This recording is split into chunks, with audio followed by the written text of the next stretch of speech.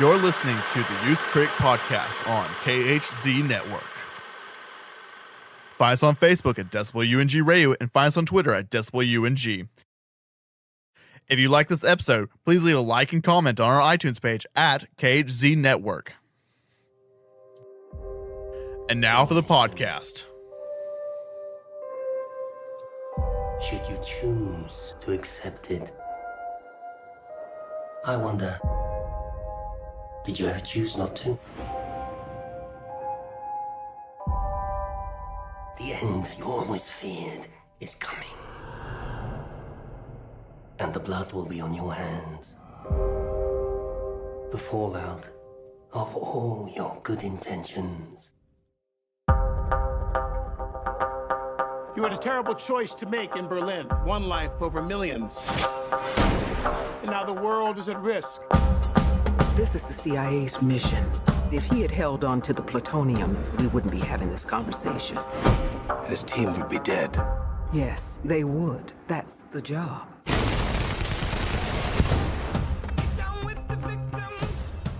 Hello, everyone. Welcome to the Youth Critic Podcast. I am your host, Cale Smith. Joining me today is good. And today we are going to be talking about Mission Impossible Fallout. The action movie of the summer. What are your thoughts on the original, like the previous 5 movies? I remember when I was younger and the first Mission Impossible came out, didn't think really much of it. Like, thought it obviously the heist at CIA headquarters stands out. Always has, always will, because that's been parodied to death and then back with everybody trying to and you can't touch the floor, all that kind of stuff.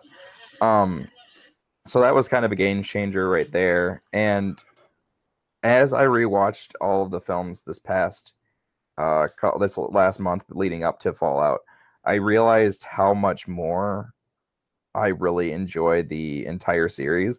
Maybe it's because of since about 2008, Tom Cruise has just been on fire. I don't know, but during his time when I didn't really care for his movies, these ones were the ones that stood out to from his other stuff to actually be pretty good, I think. So it just stayed constant. Number 2 kind of dips because it's more about trying to be a John Woo / Michael Bay type, that kind of action film, which is not the type of action film that the series wants to be. But at the time, it was 2000, it was the hip thing to do, so that's why they did it.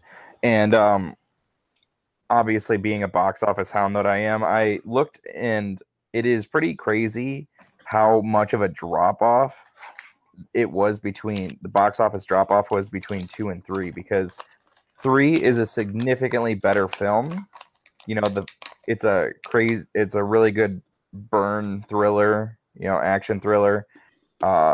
And obviously Philip Seymour Hoffman is amazing in it and probably the best villain of the entire series. But that movie has the lowest box office of the series because of how 2 burned everybody. And that's really interesting to me because a lot of people say that, or I've heard a lot of people say that 3 is the worst, but it's probably because they didn't see it. And the only reason people end up seeing it is because they hear Philip Seymour Hoffman is in it. And that one just set the tone. For me, that one resets the tone for the entire franchise moving forward, because that one, obviously having the great villain and everything, had good thriller and a lot of personal stakes because of him having wanting to leave that life and settle down and everything. But obviously he didn't, and even though it may cause him pain, I'm glad. But then after 3 comes my favorite and what I will argue as the most entertaining and rewatchable film of the entire franchise, with Ghost Protocol. And it's a lot. That has a lot to do with the fact that it doesn't have the strongest story of the series, but it has all the action beats and action set pieces that you expect from the series, but everything is like everything or that had come before is kind of one upped here. You know, especially with the building, climbing the outside of the building and everything like that. And it just basically took everything down to its core, and the story may have suffered a little bit, but I think that it's infinitely rewatchable. And my favorite aspect of that film is the fact that they are completely on their own. And when they do, like, obviously every movie they're always threatened of that. But in this one, not everything, or actually everything ends up not working out the way that they initially plan. And they are always on the move trying to get, like, you know, figure out a new plan in the middle of the plan, and then they end up barely making it through. And it just makes it more fun, and, you know, all the banter between everybody is a lot better, and it's just infinitely watchable for me. Rogue Nation and Fallout basically are one film, or one story told over two movies, and both stories, you know, link together to make one really great thriller action film. And, you know, with Tom upping the ante every time, it just keeps both films just rise above all the other ones. But it's just very dense storytelling with great action set pieces to give levity, and it's just great characters. You know, the team is a great ensemble cast of different characters that work really well together, and I'm super excited to see where it goes from here. Same, except for me, I was very young when this franchise started. I was only 2 years old, so I still did not go back, because it's like John Woo's magna opus.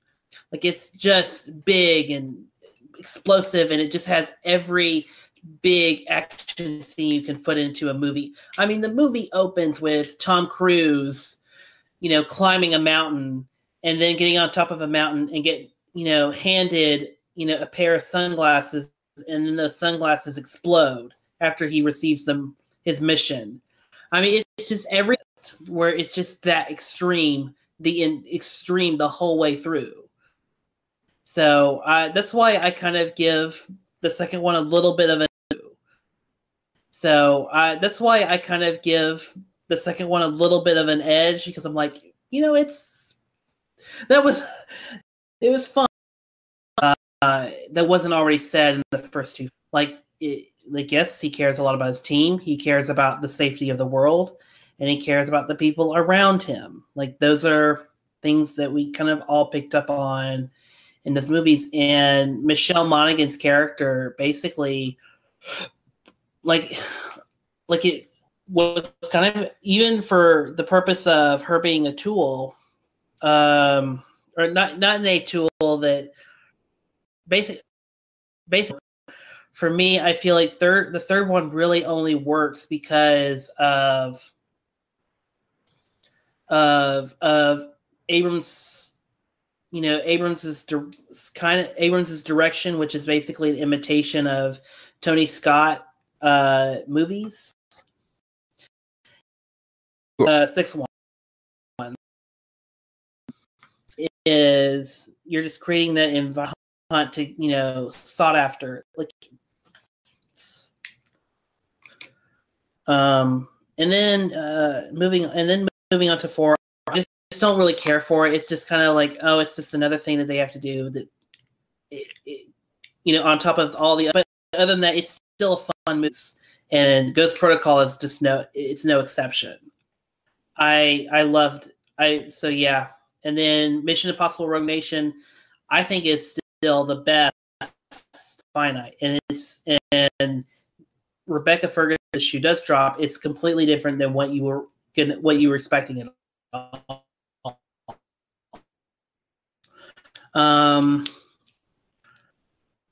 Let's just pause for 5 seconds, and then I'll wrap it up to Mission Impossible Fallout, and just after this. Yeah, and it's still even of the 6 movies, because it just has the better story and the characters, and also Solomon Lane is a very interesting character in that, you think he is untouchable, but Ethan Hunt finds a way, and it's really clever and really unique on the twist and just how everything kind of ends at the end with Solomon in the Is Cruise's best performance in the series. He brings so much emotion, especially like in that cut scene that's the film starts with. That's midway through. It's just cold open. Yeah, it's just so much intensity and emotion, and it's crazy. You feel it. It is. It is like it's intense watching it. It's intense watching it, but I wish it was in a better movie because stuff in the movie. So, Andy, what are your thoughts on the Fallout? It's good. It is spectacular. I need to see it again. I haven't got a chance to see it since in my initial viewing. But it is everything that the follow-up to Rogue Nation that I wanted. Like it was just everything. They upped the action. They brought Rebecca Ferguson back. I like that this is the first time that they have a villain actually continuing into a second film, even though he's not I guess he's not I guess he is, but he isn't. I don't know. He's kind of both the main villain and not, I guess. How would you describe that? Who would you say is the main villain? Because I think obviously for me it's Henry Cavill, but like even though he's being run by Lane. So I guess Lane is the main, the big bad guy, and he's still alive. So obviously they're going to still be screwing around with him, and there's a lot of agents still out in the world. So like obviously he's basically going to be like Bond's Blofeld, and I can't wait for it because their banter back and forth between each other is great. I love his voice. The way that he he talks about how he's gonna like do all this stuff, it just works for me. I don't know. It's just in the trailer and everything. Perfect trailer, by the way. But as he's explaining everything that's going to happen and everything in the trailer is just a perfect example of how maniacal and how he's always at least he thinks he is until this movie. He thinks that he's a couple steps ahead, and they flip the switch and when they find out what's actually going on. But it was just a great story, great action as always. I love the fact that they have Tom breaking his ankles shot in there. Because like when I first saw that, I'm like, wait, I think this is the scene. And then I was looking and I just happened to like glance at his foot and I saw it when it was happening.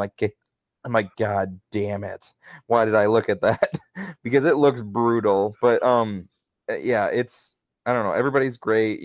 I love Simon Pegg in the entire series, but he's great in here. And, Rebecca Ferguson deserves like so much more than what she's getting in other franchises or other movies that she's been in. She's just not getting what she deserves because she's great. And I just wanted I want to see her in everything.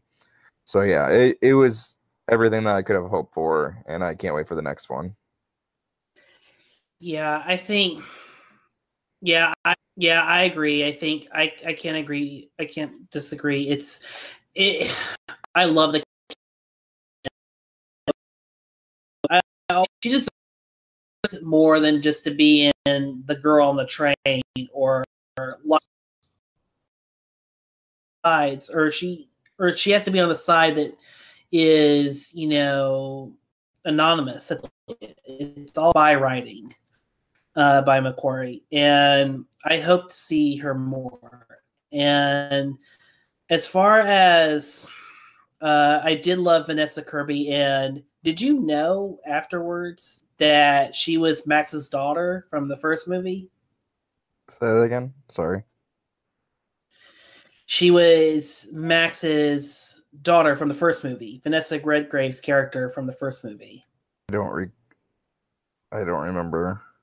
Wait, I don't know. Who are you referring to? The carrier in the first movie. Okay.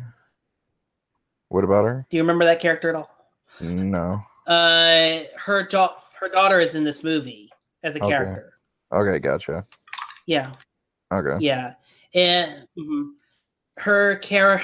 So that little nod to the first one, that was great. And even Vanessa Kirby, she really sold it as Vanessa Redgrave's daughter. She even has like a similar accent to Redgrave. So it was great. And then of course, I mean, we got to talk about the action, Andy. We got to talk about it. It's the action in here. It feels like every scene has an intent. Every act has an intense action scene. You know, rather it be the jumping out of the plane or the motorcycle chase or the helicopter. Four, he fired his own insurance company so that he could do 4. So obviously he goes all out. But for me, obviously I was kind of shocked that he didn't have a helicopter's license before this film, but like because I figured that he would just know how or already fly helicopters and stuff. So that's pretty crazy that he would do or that he did all of that stuff, and obviously not easy to do. But for me, the craziest stunt in this film is for sure the Halo jump, because he did that jump over 100 times. And the execution on that shot shouldn't be possible. There's a behind the scenes that you can look up where they explain all of the intricacies of that jump and of that sequence. That's literally what, 3-4 minutes of the film? Not even. Mm-hmm. And possibly they spent more time on that shot to get it right than a lot of films use. Like, more time and money was spent on that one shot than there was for a lot of other films that were made this year, because he had to do that jump over 100 times. They had to do it they can only do one jump a day while they were filming. They would do the jump multiple times a day, but when they had to plan it out so that when they're able to film, it had to be the lighting had to be perfect. So it was almost like Revenant-esque like that. And then when jumping out, a cameraman had a camera on his head. He couldn't see what he was shooting, and he had to do everything backwards that Tom was doing. And while they're falling 200 miles an hour or 200 whatever, however fast they're falling, Tom Cruise had to get within 3 feet of the camera in a 3-inch window of focus. It's just mind-blowing how this even works. And they had to do this so many times. And like, okay, so setting up this to even jump is an hour process every time, because they have to inhale like 15 minutes of pure oxygen so they don't get altitude sickness once they get up, because up as high as they are, because they're getting up so high. And then they have to get to that height by a certain time so they can jump when the lighting is perfect. And it just blows my mind that they would even consider that. Like, honestly, I guess I'm lazy then, because I would never go through all that to make that shot work. It just blows my mind, like all the stuff that he goes through for just to entertain. He is the purest entertainer in Hollywood to me, and it just blows my mind. Like, he learned how to hold his breath for over 6 minutes for Rogue Nation. He will literally do whatever it takes to entertain us and to make it real and authentic. And that is what makes this series the greatest running action franchise right now. And on top of that, he's like 55 or 56 doing these stunts, and it's and you just described it all. Oh, you forgot to mention when or that they did, and that's in what, the first 45 minutes of this movie, that Yeah. Halo jump, and it's just, yeah, it's incredible. And on top of that, they had to, in order to see, and I just learned this yesterday. So that they know you're doing this. Yeah, because if at that point, what would be the point of doing the scene with Tom if you couldn't see the actual actor? So yeah, they had to see Tom literally do this entire stunt. Know if that other, because you don't see his face when they're falling, right? I don't think so. Maybe. I think that it was just another stunt actor, just because of the possibility of Tom colliding with him. Okay. Yes, but anyway, still having to do that whole maneuver.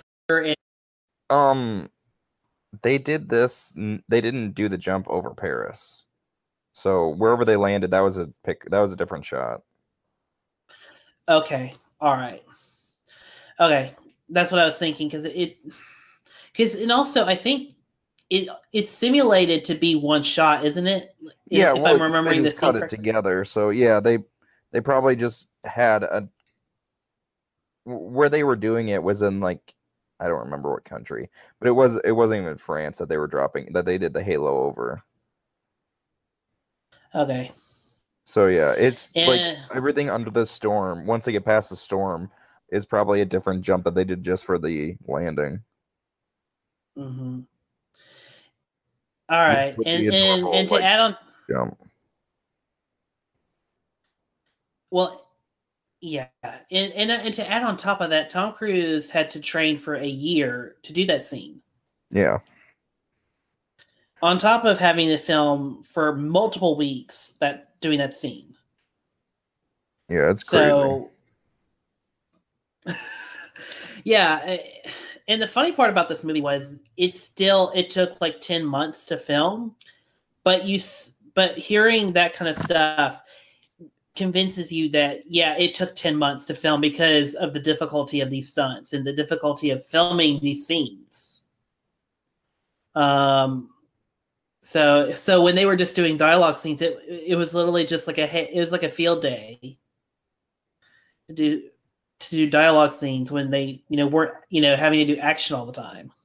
Yeah. Great. It really is.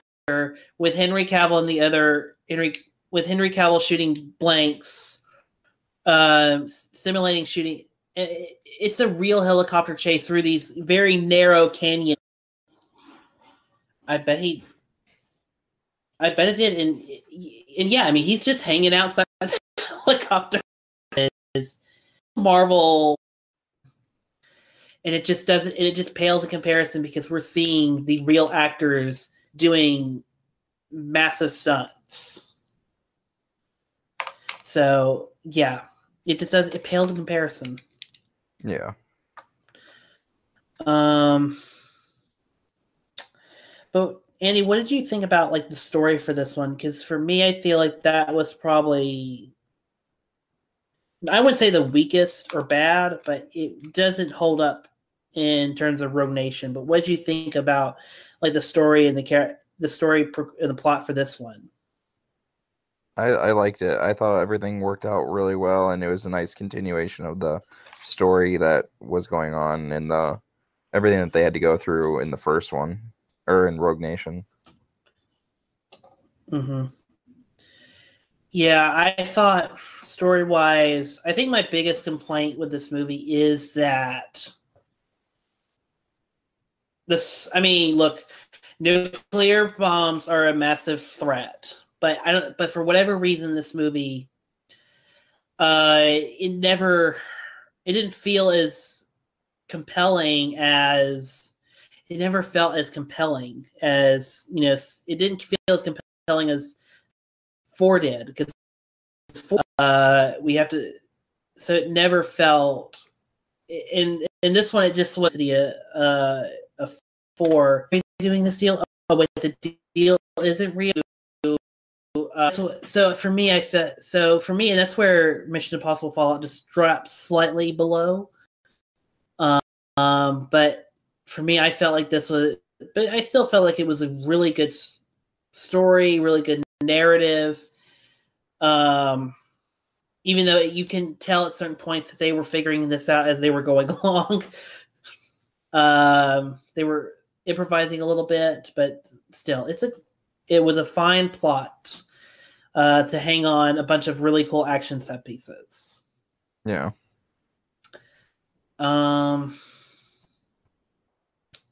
But yeah, so let me ask you this, and then we'll kind of start, and we'll start kind of wrapping up, because we already kind of are in the spoiler territory. But so, what do you think of Michelle Monaghan's return? It was like, I get why they did it, because obviously that would be the biggest impact and like hardest thing for him to deal with, and that's like who like he'll bend over backwards to protect her. But like, I don't know, it kind of was almost like I guess you could see it as almost like a setup. Be like, yeah, this is why he's gonna try even harder now to win. And then why would you want him to try harder? You know, just the normal threat would have been enough, where if he wasn't trying harder, would he have gone and gotten in the helicopter to save her and all that stuff? So like, they kind of screwed themselves by doing it. Yeah, I think and that kind of goes with the other problem with Michelle Monaghan's character in this franchise, is that she's basically used as a plot device, and it never quite develops as a character. And sure, Julia as a character, like she does like help Luther try and disarm the bomb as much as she can. But I mean, still, it's like she's not that much of a character other than what she means to Hunt. And really in the end, she basically is just there to tell Hunt, basically to remind him, like, no, it's fine. Everything is fine because I can sleep at night because I know that you're out there stopping every threat that's going to come my way. Yeah. I know.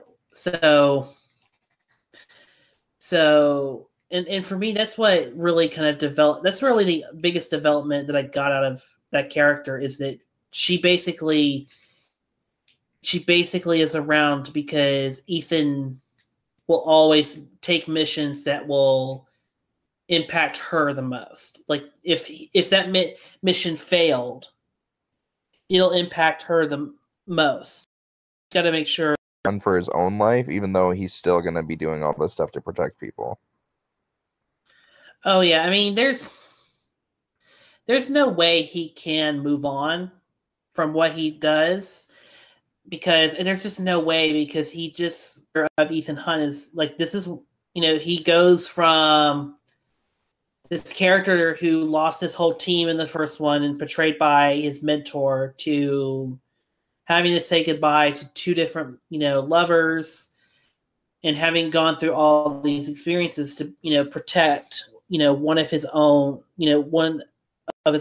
lovers. But in the end, I wish Michelle Monaghan had more to do other than just help Luther cut wires. Yeah, but I guess because she did go through training with him, it makes sense. But she also has other stuff to do there. Mm-hmm. Oh yeah, I mean, she was living her own life out there, but still. But yeah, it's a good way to close that character, and I hope they kind of put that character to rest. I hope they kind of just leave it alone, because for me, I feel, to mention before, is that Abrams, ever since he's been trying, and he's been allowing these filmmakers to do different stories, and all these different stories have basically given Ethan, if not the whole crew, just them two. Like, obviously they're gonna bring Benji back and everything, but like it's not going to end here. I'd be shocked if it did, but we'll see in like 4 years, I guess. We'll see. So if there is a seventh Mission Impossible, would you want Chris McQuarrie to come back? Sure. Or they can test out a different actor or different like action director, I guess, if he's busy. But like if Tom approves them, then I trust him. I would like to see Chris McQuarrie write the script and maybe someone else direct the seventh one, because I've always loved how these movies have just been, we get a different director bring in their own style. And I think McQuarrie did change up his directing style in this movie, but it still feels like a McQuarrie film to me. It still has that, it feels very McQuarrie-esque. So in its writing still. So I would like to and like come in and do another movie. Yeah. I don't know. We'll see what happens.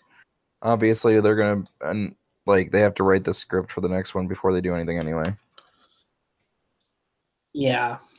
Well, I mean, the last few movies they have been like writing the script as they're filming.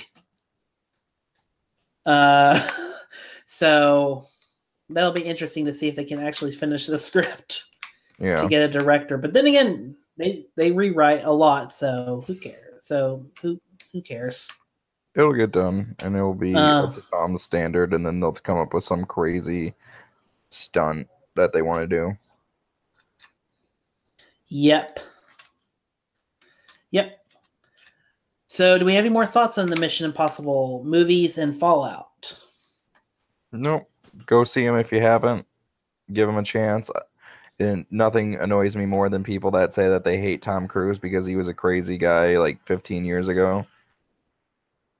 People have the ability to change, and he has been on a tear of awesome films, like great performances for the last 10 years nonstop. Oh, Andy, don't you know people don't change? That's what we were supposed to take away from this whole James Gunn debacle. No one changes. They're all the same. We're all the same terrible person. No, that's dumb.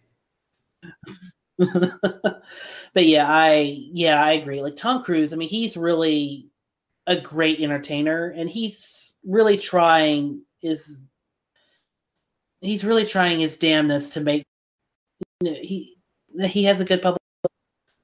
Yeah, I think we need to get off the Tom Cruise hate train.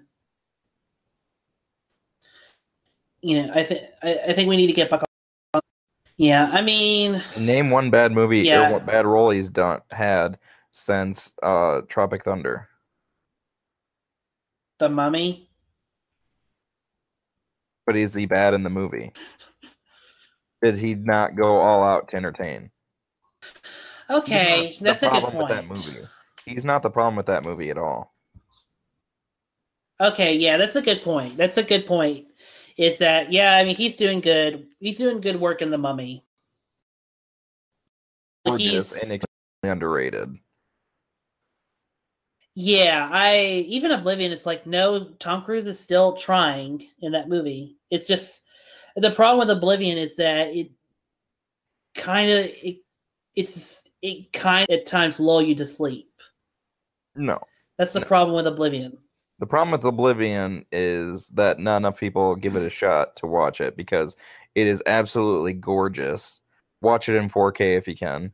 And while it is not original, and that's my initial issue with it, is its unoriginality, but his enthusiasm and the direction and how it looks make it all worth it. Yeah, I like Joseph Kosinski's movies for the style. Even that Granite Mountain movie he did was really good. Like it actually gave me a little hope for Top Gun 2.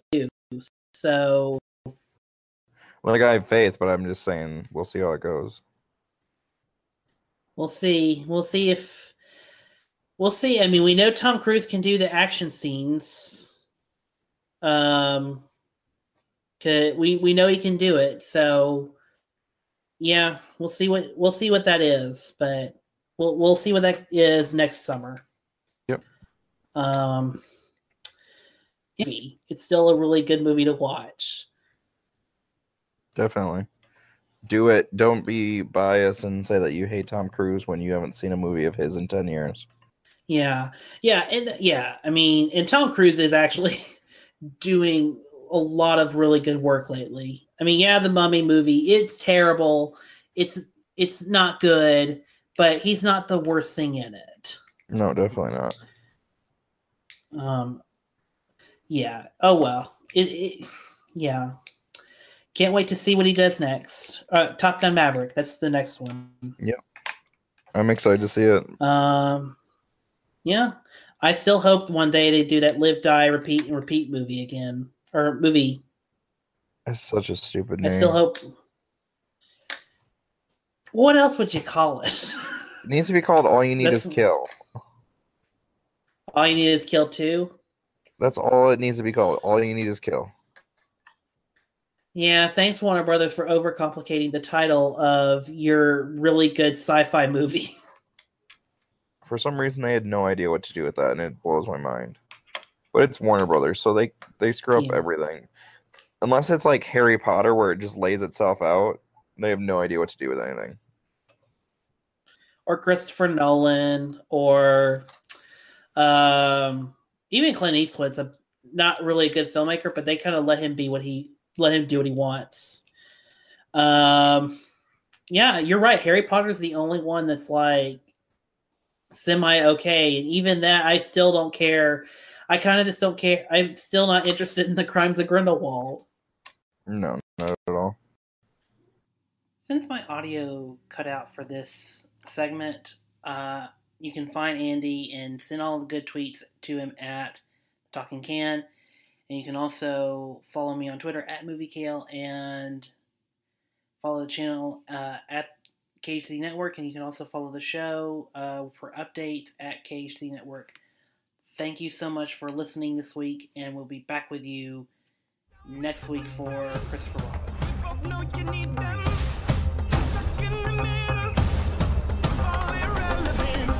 You don't understand what you're involved in. You need to walk away.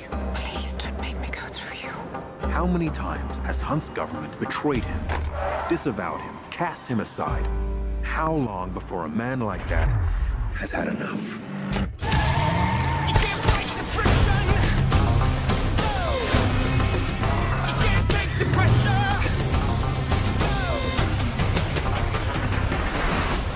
so Ethan, that's not who we are.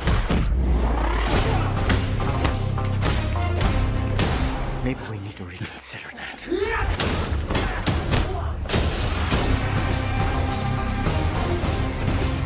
you can't fight the friction.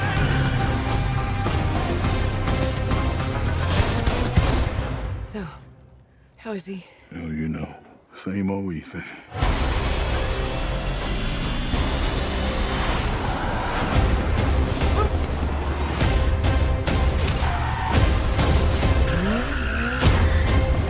What the hell is he doing? I find it best not to look.